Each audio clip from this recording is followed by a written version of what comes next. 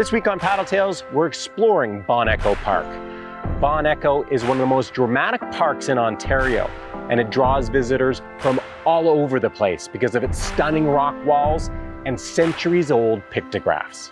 But before we dive into it, please subscribe to PaddleTV if you haven't already, and follow us on Facebook and Instagram because we have lots more Paddle Tales episodes along with paddling tips coming your way.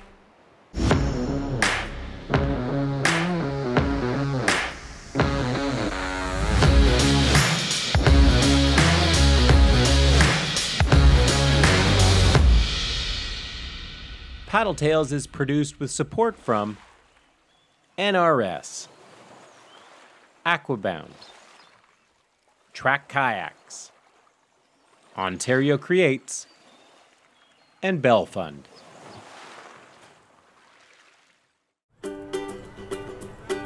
Bon Echo Provincial Park is on a stretch of highway that I've literally driven hundreds of times. It looks like it's a fairly small park on the water's edge of Lake Mazinaw.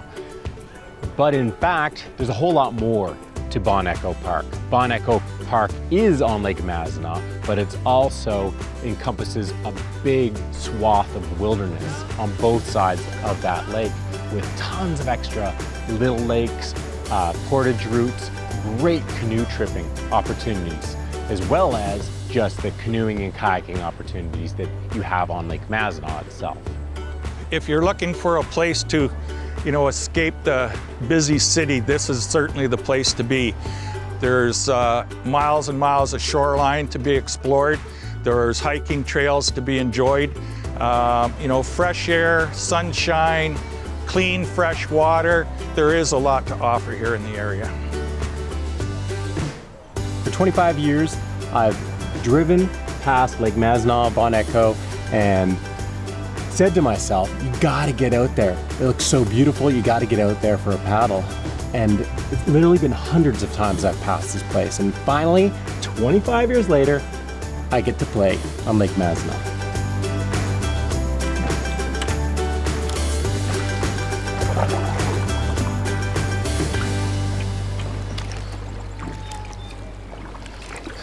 Hello, how are you doing?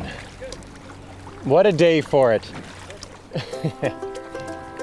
When you're exploring a new place, it's always cool to get the perspective of someone who knows the area really well and knows the history. And that's why it was cool to meet up with Steve Smart from Smart's Marina. Few people know the area better than he does. Smart's Marina, we're a full-service marina. We focus generally on the tourist season. We're open from April to November. Full service, we have mooring here for your boats. We have a boat launch here for access to the lake. We have a canoe rental concession here on the lake and a convenience store. So we offer everything for the boater and the area's cottagers. From the tourist standpoint, this is an ideal location to come to. It's been a very active area for artists and painting. The rock has been portrayed in various different ways. We're going to see a group of probably over 260 native pictographs. They go back possibly 1,000 years when they were applied to the base of the rock. Well, just turned the corner, having left Smart's Marina, and we're getting into water that you can't see from the road, and so this is all uncharted waters for me. I'm not really sure what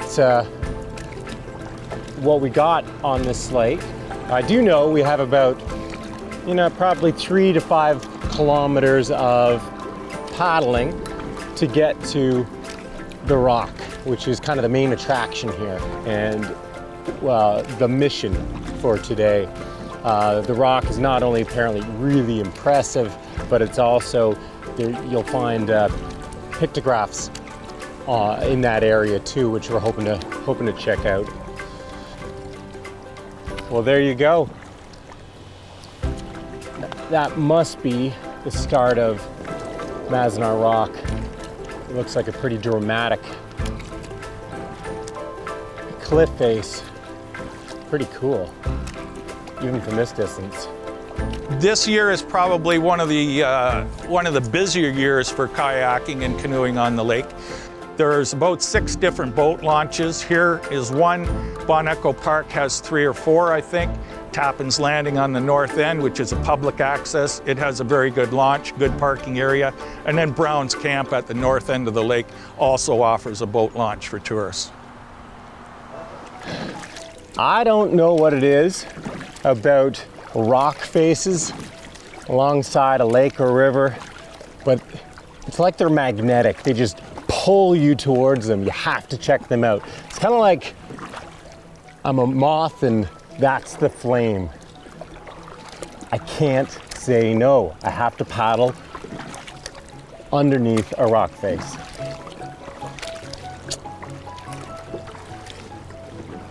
Ooh, and that's the rock. Okay, I'm being drawn. I can't stop. I see a Picasso face here. I think that's probably all you can really ask for from a cliff face.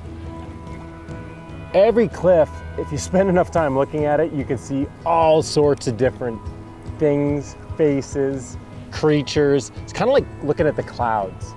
You know, if you sit back, use your imagination, you can see some neat stuff in there.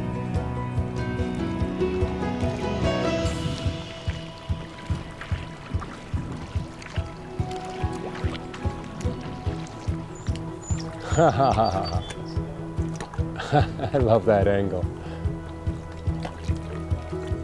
Well, we found the first pictograph.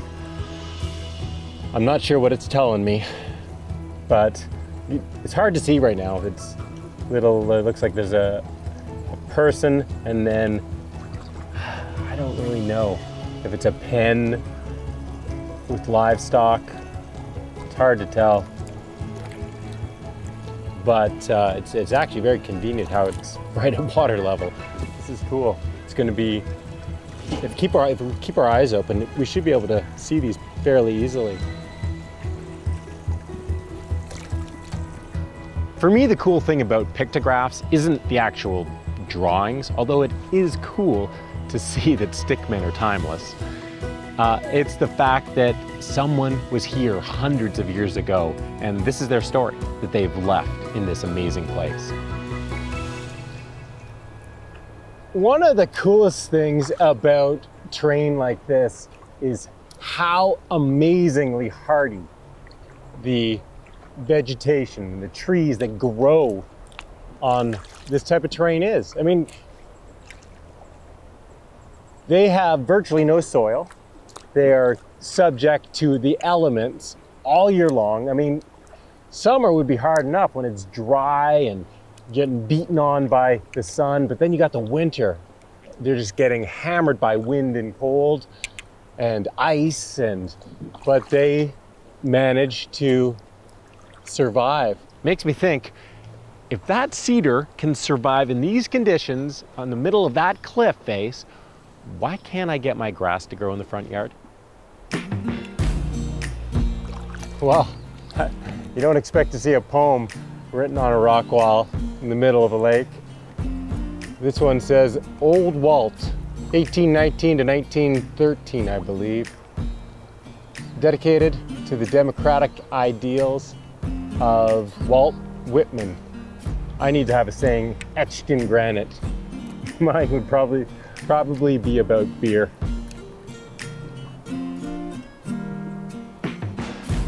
Well, we've come to near the end of the Mazinaw Rock, and we found another pictograph. Once again, it's hard to tell exactly what's going on with it, but it's not about what the pictures are. It's about the fact that 300 to 400 years ago, someone told a story and left it on the rocks, and that's what's so amazing. So, you know, we had a beautiful paddle out here, but it's hot out, and we got a long way to get back to where we started. So I think it's time to get a move on and prepare for the next adventure.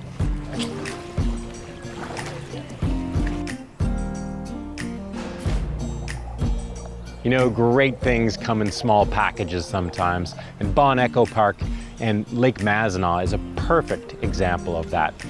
It may not be a big park, may not be a huge lake, but it is one of the most beautiful places you're going to go. Definitely worth checking out.